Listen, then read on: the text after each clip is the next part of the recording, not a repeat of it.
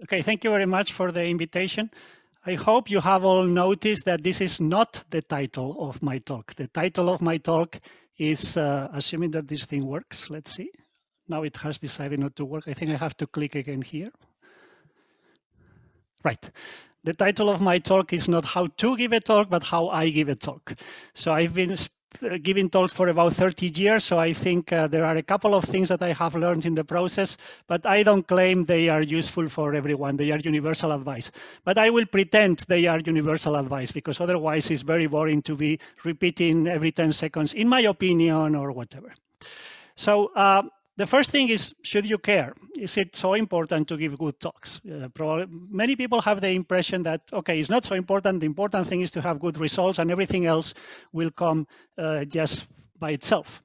And I think, in particular, most PhD students underestimate the importance of good talks. And the problem is that they usually tend to overestimate what other people know. So when you are starting as a PhD student and you go to a conference, you think that everybody is very clever, that they know a lot, that they know about your area, that they maybe even have read your paper. And actually all that is actually a wrong assumption. Very few people read your papers, if very few people in particular read your papers in any detail. And in fact, it's going to be the case that most people know your work only through your talks. Actually, if you have already been to a conference, think yourself, what do you remember of a conference? When you come back from a conference and somebody asks you, yeah, what happened there? What was good?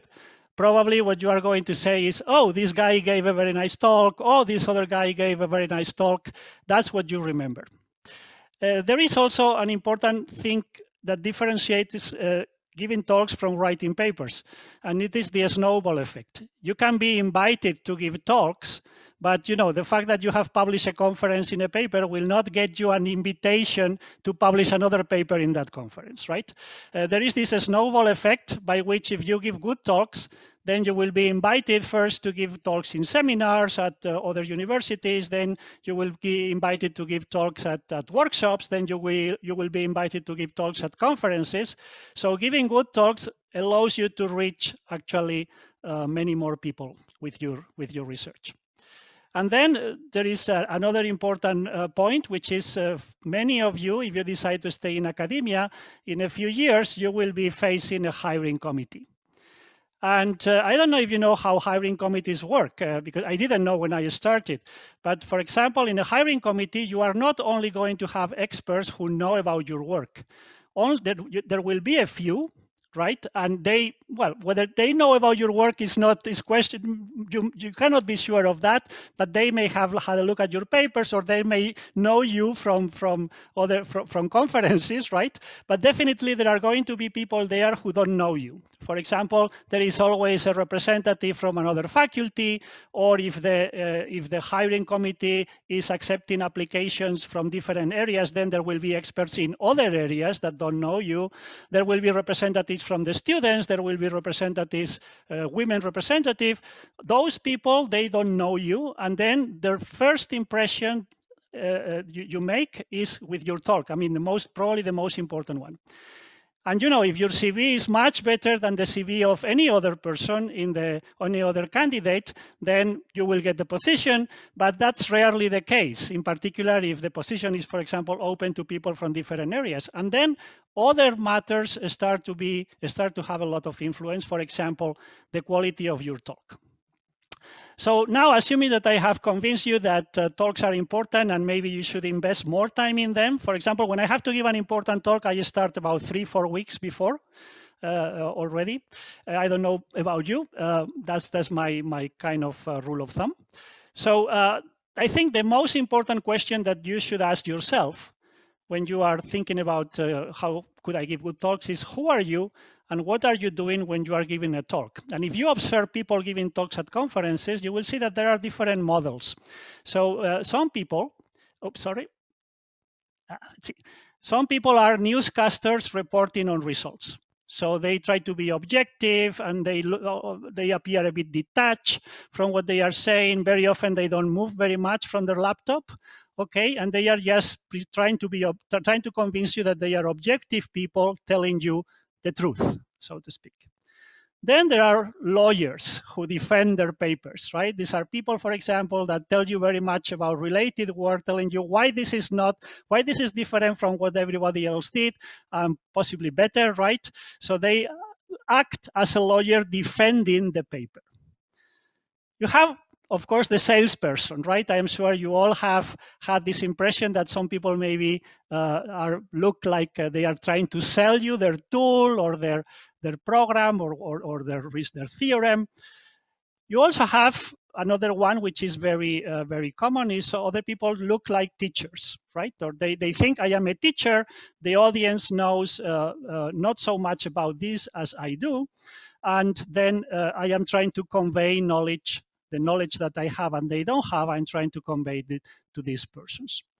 This is not so common among beginners because, as I told you, beginners usually overestimate the knowledge of the audience, but then you also see this type of speaker. Well, I can tell you that none of these types works for me. I don't want to be any of these. And in fact, when I am giving a talk, or when I am preparing a talk, I think I look at myself and think I am looking like a teacher here. Am I looking like a newscaster here? So who do I want to be? What I want to be, the person I want to be, or what I want to be doing is I want to be an actor telling a story. Now you may think, okay, fine, this is the kind of abstract advice that is not going to bring me any farther, right? Fine. Well, let me give you, for example, one immediate consequence of this, which is very specific. It's not a derivation from the fact that I am an actor. It comes from the fact, this is probably the most important part. The part about the actor is not so important. The fundamental part is that you are telling a story. And, you know, if you go to the internet and search for how to give good presentations or something like that, sooner or later, you are going to find this piece of advice. Tell them what you are going to tell them, then tell them, and then tell them what you told them. It's all over the place. You know, I Googled this sentence, tell them what you are going to tell them. I look in images and I found this, and I found this, and I found this, and I found this. I found it attributed to Dale Carnegie. I found it attributed to somebody called Tracy Marquardt. I found, by the way, a Wikipedia page saying that both those attributions are wrong, and it goes back to a preacher in the 19th century. Of course, the consequence that all these people are taking from this piece of advice is that you should structure your presentation in these three parts. Start with an introduction and an outline, then your core materials, and then you summarize your findings. Okay, if you are an actor telling a story, this piece of advice this is what I think about this piece of advice, right? It's total bullshit. And let me try to explain you why. Let me just do it by example. Let me try to give a presentation following this advice. It is a presentation, so welcome to my presentation about the murder of Lord Borogow. And I would like to start with an outline. Then, first of all, I am going to tell you about the murder. I will tell you the circumstances of the murder of Lord Borogow. Then I will introduce the suspects, Lady Borogow, Lord Borogow's nephew, Lady Borogow's lover, and the butler. Then I will describe the details of the inquiry, and then I will present my main result. The murderer is the butler. And now let's start, right? So what you see is that you have given it all away. There is no interest from the audience anymore. This is an absolute spoiler, right? You are making it completely uninteresting for the audience. So the motor of a story is always the question, what's going to happen next? So I don't want to give it away with an outline. In fact, I have never given an outline to any of my presentations for at least 20 years.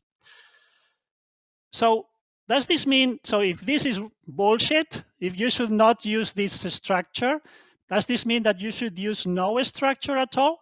No, that's also wrong. I mean, talks should have some structure, but just not this one which is adequate to the idea of telling a story. In fact, if you go to, you can easily go to Wikipedia and find there a Wikipedia page on narrative structure. Of course, the people in the humanities have devoted a lot of effort to studying which is the structure of stories. And stories also have three parts, but they are different parts, right? The first one is the setup, where you introduce the world of the hero and an inciting incident, something that destroys, in a sense, or perturbs the world of the hero. The second part is then the confrontation, where the hero attempts to resolve the problem raised by the incident. But the very important thing is the hero does not succeed right away. Okay? It cannot yet solve the problem. There has to be a process by which the story gets to the resolution where in the climax scene, the hero finally solves the problem. So now, what does this mean when you translate it into our giving presentations at conferences? Well, of course, the setup corresponds to the motivation. You want to get the audience interested. But something which is very important is that this is not the same as convincing the audience that your work is important. People often think, oh, but my work has no practical application, so I cannot have any I don't have any motivation.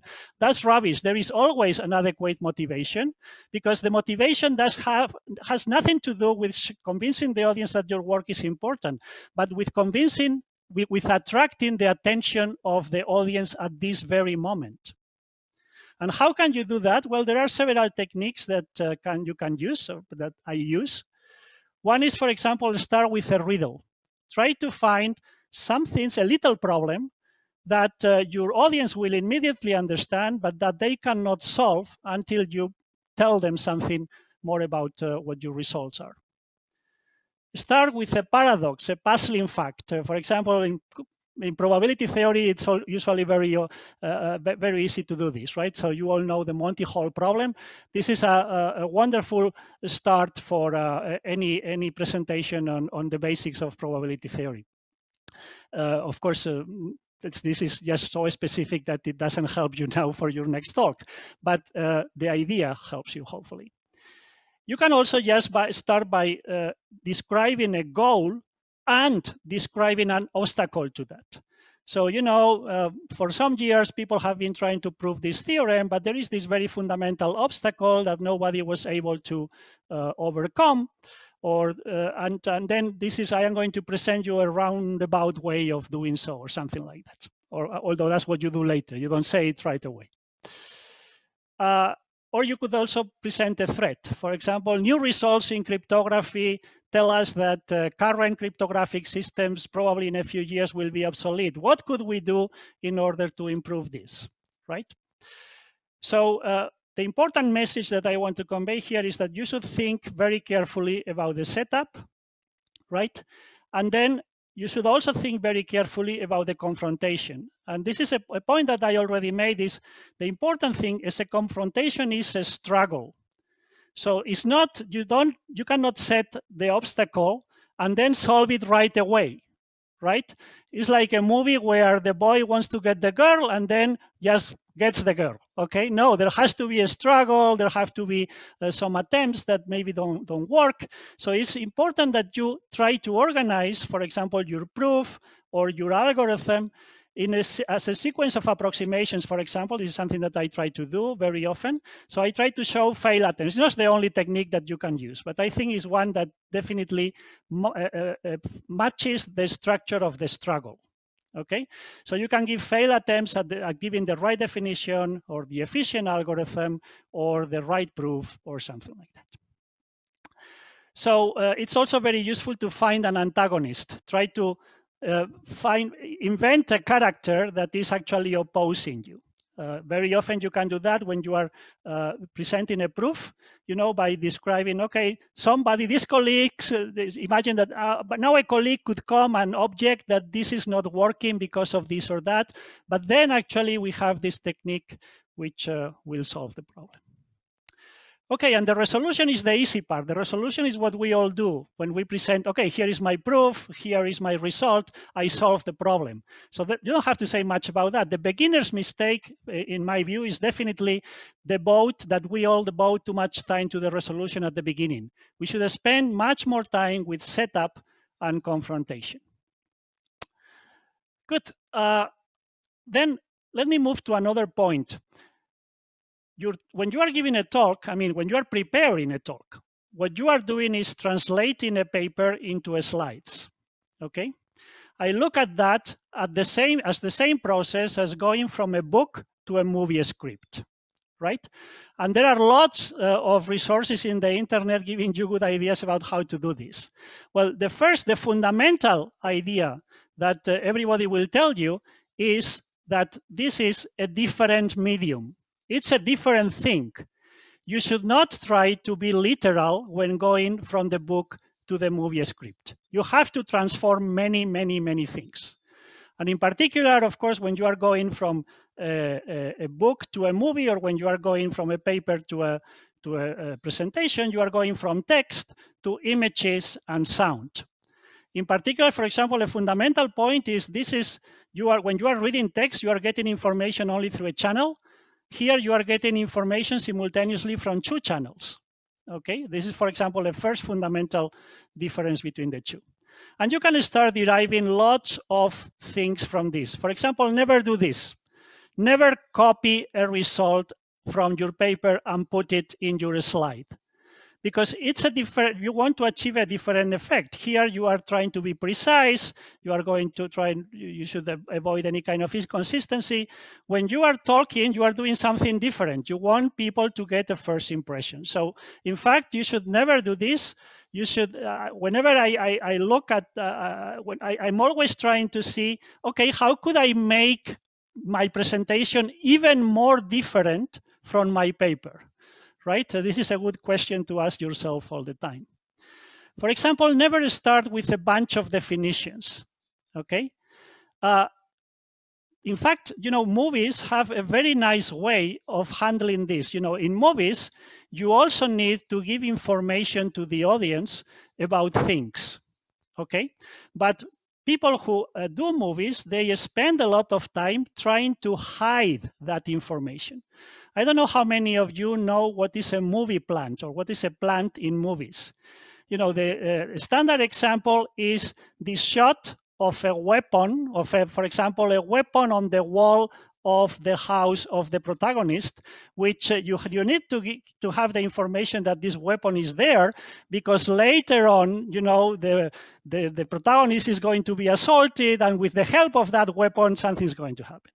And you all know that if you notice that the reason of this shot is that this shot is there only because later this is going to happen, you look at that as, okay, the film director is not doing a good job. So we should learn about that. It's always possible to hide the definitions as plans. What people in movies do is they show you maybe this shot, but they pretend to be doing something else. For example, showing everything that is in the wall, okay? Presenting you with how the wall of this person looks like. And they are always presenting the information in a natural way, such that you don't even notice that you are receiving the information. And it's always possible to do quite a bit of that with definitions. So another piece of advice is anthropomorphize. So transform abstract ideas into people, or let people convey abstract ideas. So of course, you are in very good company when you do this. You all know the example of the dining philosophers. That's exactly what Dijkstra was doing. He was treating actors, the agents in a distributed algorithm, he pretends them to be people, okay? And he tries to find a daily life situation, which makes sure that you will, without noticing, right, get the formal definition of the system. Okay, by sitting people at the table and letting them and putting the forks in the middle, you immediately see the problem that, okay, they both are going to try to grab this fork. Okay, and you get it, you assimilate it because you immediately associate it with your daily life, and you don't need now the formal definition. You have already understood that. you know, of course, another example of anthropomorphization is all the questions about Alice and Bob, or Mallory, or Eve, and as an eavesdropper. You are also, of course, this is of course a very, very old technique. I mean, Plato was using it 2,500 years ago. You know that Plato wrote in the shape of dialogues. What he's doing is just putting abstract ideas in the mouth of people. Okay, people who are also given some characters that more or less resemble the ideas that that person is going to defend or pursue. So, and by the way, in case Galileo Galilei was doing exactly the same thing. He was also writing dialogues about 1,000 years later, and in this case about very hard science, about physics. So there is no excuse in saying, oh, in philosophy maybe that's possible, but not in computer science. No, it is possible in computer science. I mean, if it's possible in physics, it's also possible in computer science. So let me just, how much time do I have, Marie?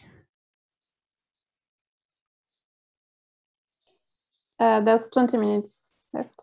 I still have 20 minutes? Including questions, ideally. Okay, including questions, because don't worry, I'm going to be faster than that. Okay, so let me just give you, because all this can look, of course, pretty generic and maybe not so specific advice. Let me just show you how it works by taking, I have taken a presentation that I prepared a bit in a hurry in 2014, I think. It was the first presentation I made about some work that I was starting to do on a model which I hadn't invented, which was already in place, called population protocols. And this was a presentation that clearly didn't work. You know, after I made the presentation, I got questions that made clear that people hadn't understood the model. They didn't, and they were quite puzzled. They hadn't really understood what was the result saying. And then I, motivated by this, of course, and also because I had more time, then I prepared a new version, which I kept refining. So I will show you then how this changed in a second presentation a couple of years later. So, so this presentation was just following, it was very, very close, too close, far too close to the paper, right? It was saying, you know, this was something like the introduction of the paper, right? You were starting by population protocols are a theoretical model for distributed computation by identical finite state mobile agents interacting pairwise. It was introduced by these people here, and it has been applied to this and that. And then let me just start by introducing the syntax. A syntax is, first I introduce what is a population protocol scheme. It's a pair where the first element of the pair is a set of states. And then I was trying to give a little bit of intuition about this by saying that, well, you know, a transition looks like this, and says that two agents meet in these two states, Q1 and Q2, can meet and move to these two states. Of course, my purpose now is not that you understand that this model, right? I'm telling you how I made it in my first presentation. I was very unsatisfied with. Then you give the semantics. This is again following the scheme of the paper. Okay, you describe the syntax, you describe the semantics, and then, well, this was still only the notion of a population protocol scheme, and now you have to introduce what is the population protocol really, right? Which is a population protocol scheme plus some other things. And then you explain how you compute with population protocols, and that was it. And then I was trying to introduce an example by trying to anthropomorphize a little bit, right? By trying to give an example where the agents in this population protocol would be debating computer scientists. But this example was rubbish, because it was not getting the audience interested at all. And it was also not putting the audience in the frame of mind where they understand, without having to look at the formal definitions, where they understand what are the main issues with this model. So now let me tell you, and then even some more rubbish, right? So now then, let me tell you what happened, what this turned into after 3 years of giving this talk. And in fact, this idea was already in place a couple of months after I gave the first talk, and then I kept refining it a little bit. So then I thought, okay, first of all, let's start with a riddle. Let's start with the idea. First, let's not present the example after the formal definitions or the idea, the syntax and semantics. Let's do it earlier. Okay, let's try to find an example also which gives a little riddle to the audience.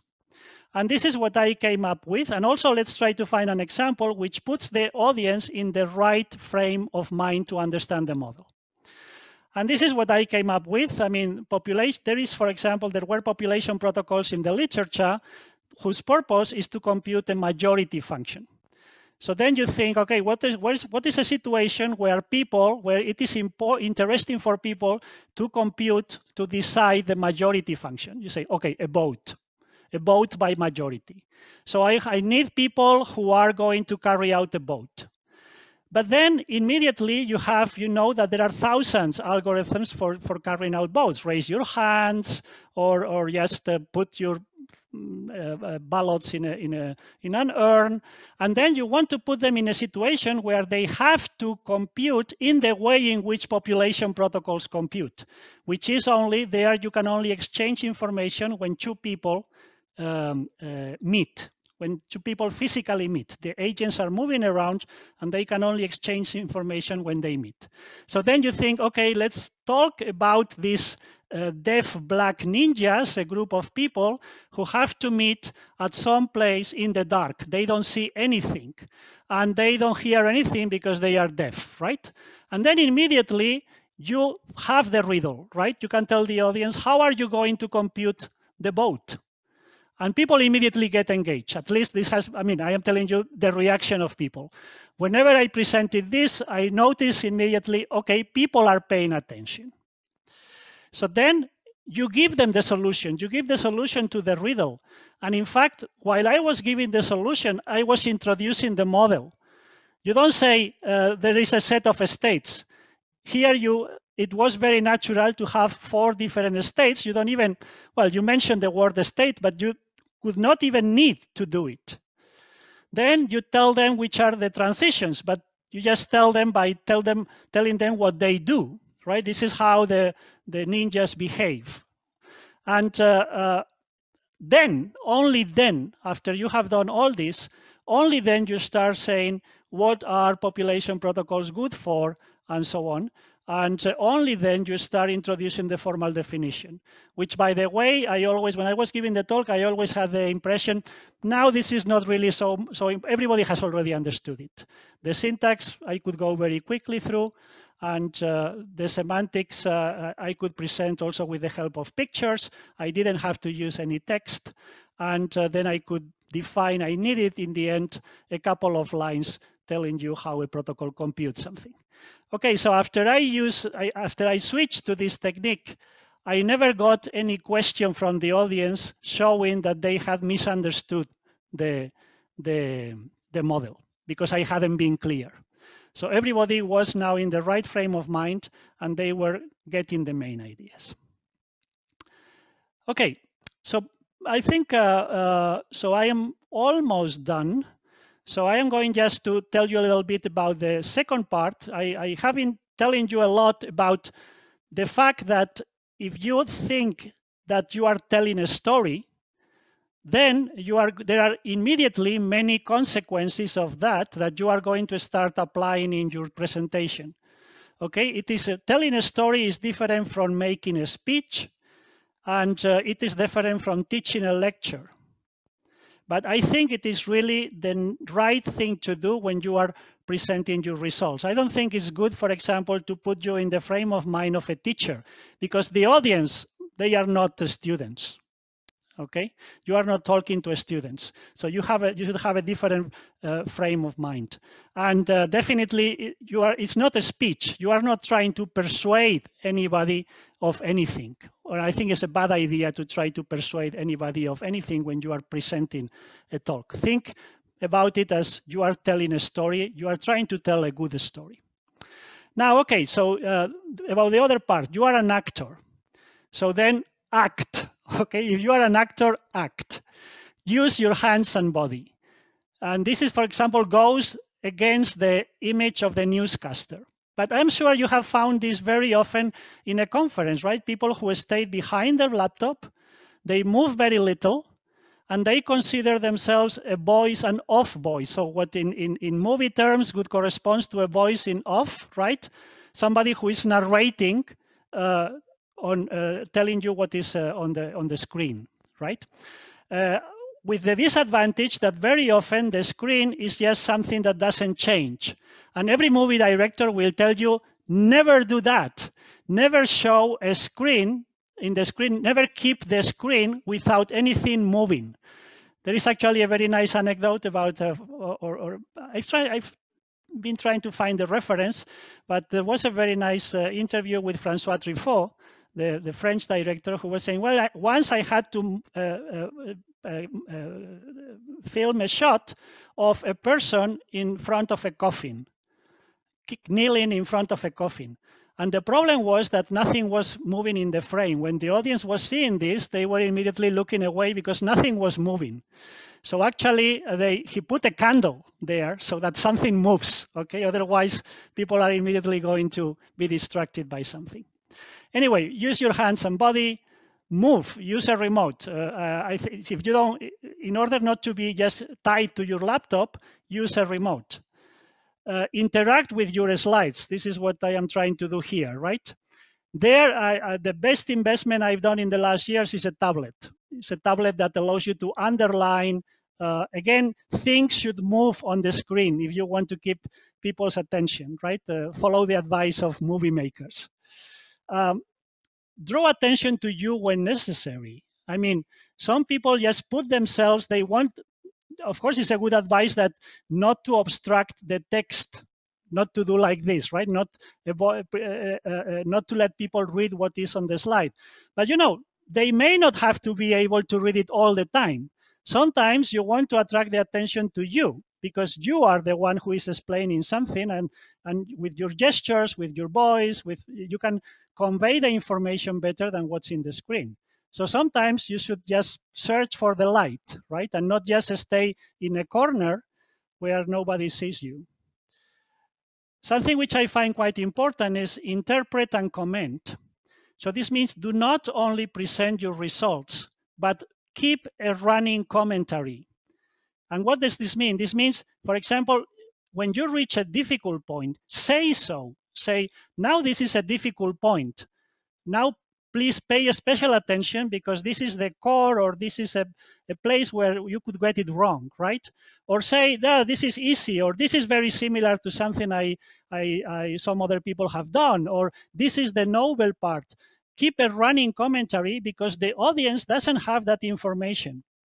And that information helps the audience to understand what you are, to understand your results.